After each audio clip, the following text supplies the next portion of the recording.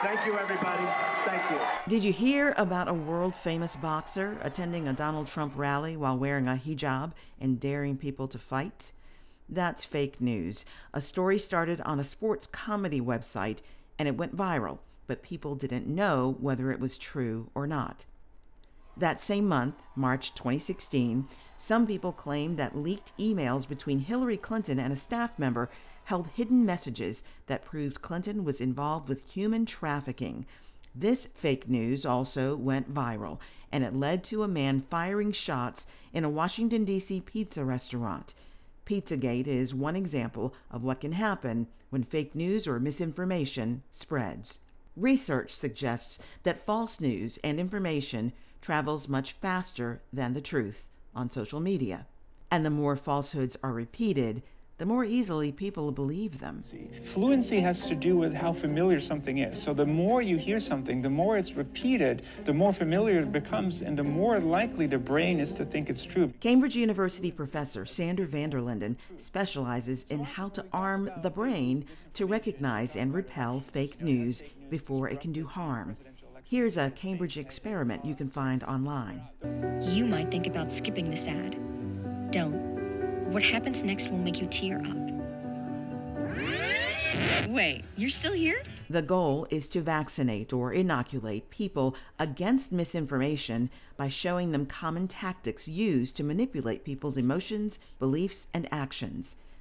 Appealing to your feelings, blaming scapegoats, and setting up false dichotomies. If you're not with me, then you're my enemy. Are some of the ways content creators can influence people. Sometimes the intentions behind the manipulation can be malicious.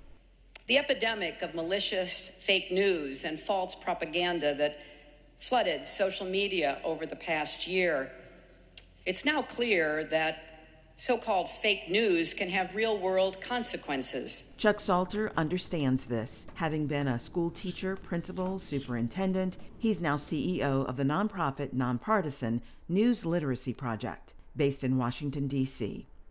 The mission: educate the public how to recognize so-called fake news. With the 2016 presidential election, regardless of who anyone was for or against, it became pretty obvious to the public that we had a serious problem with disinformation. When someone uses that term fake news, really what that means is it's news they don't like or news they don't agree with, regardless of its veracity or accuracy. And so we really steer clear of that because unfortunately, it's become a weaponized, almost politicized word. So disinformation has the intent to deceive. Misinformation is simply the byproduct of people continuing to share and spread whatever rumor or misinformation that they see. From 2016 through the 2020 election, the constant attack on the mainstream media as fake, You are fake news. followed by insistence that the vote itself cannot be trusted, has undermined Americans' confidence in journalism and in government institutions.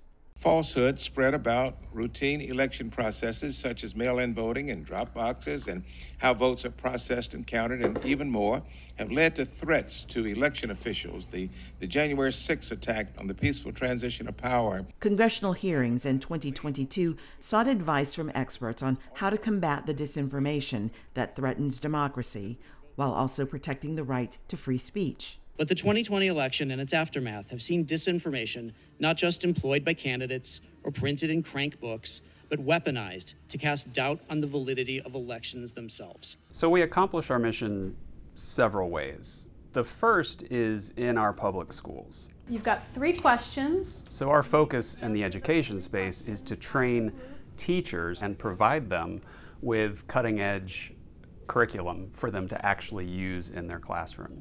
So it has incredible power to make people do things. I teach United States and Virginia government, and I teach government through the news. They need to be able to recognize news for what it is and the standards of journalism, and I believe that it is a skill that will carry them beyond the classroom and into adulthood as they become voters and engaged in and participate in our democracy. Students have at their fingertips more information than ever before in human history, and the ecosystem in which they dwell is polluted. We're learning about like different info zones, so like we're learning how to differentiate like propaganda and entertainment and like raw information from the articles and like videos we're watching. I think lessons like this are really good because it actually like activates your mind as opposed to just looking at a textbook or like a test, like one of those kind of environments. I like talking to my peers and getting their opinions too, especially after the 2020 election. I think a lot of people lost a lot of trust and they're trying to get it back, but they really don't know where to start. There's a lot of false information going out, and if you understand that it's false, you can think appropriately and accordingly and make the right decisions. It's really important to like know what's like an opinion or what's actually news. And if you want to like state your own opinion, I feel like knowing the facts and like the truth will be like very beneficial to like stating your case as well. I think it's a big problem. People hear fake news and it gets around and changes the perception of a lot of people's opinions. People could believe in like wrong things, and it can end up hurting them if they don't know the truth. How often do kids our age really like look at news and stuff like that and really like talk about it and process it? And it was good because I didn't know there were so many types of info zones. Like I didn't really know how to separate them when we first started, but now like we're here going through these lessons and I'm like getting all of them right. Some people are more gullible than others, so I feel like it really depends on who the person is. But I personally, I don't believe things as easily.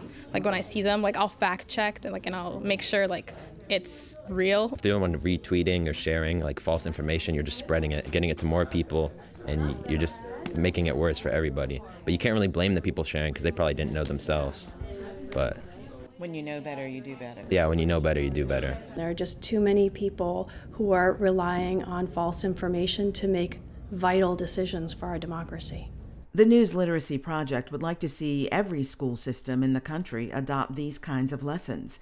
The Checkology e-learning platform is a free teaching tool. Those responsible for the founding of the country understood that a free press is necessary for a free people, and they put it in the Constitution.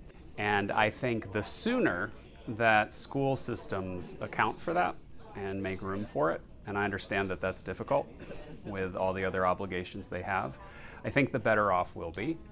And so yes, I think the idea of news literacy embedded in our public education system so that all people are taught it, just like they're taught how to read, and just how they're taught how to write and to do arithmetic, has been important and has been recognized as being important since our very founding. Don't be manipulated. Thank you for watching. Continue to follow Virginia news and stories by subscribing to our VPM YouTube channel.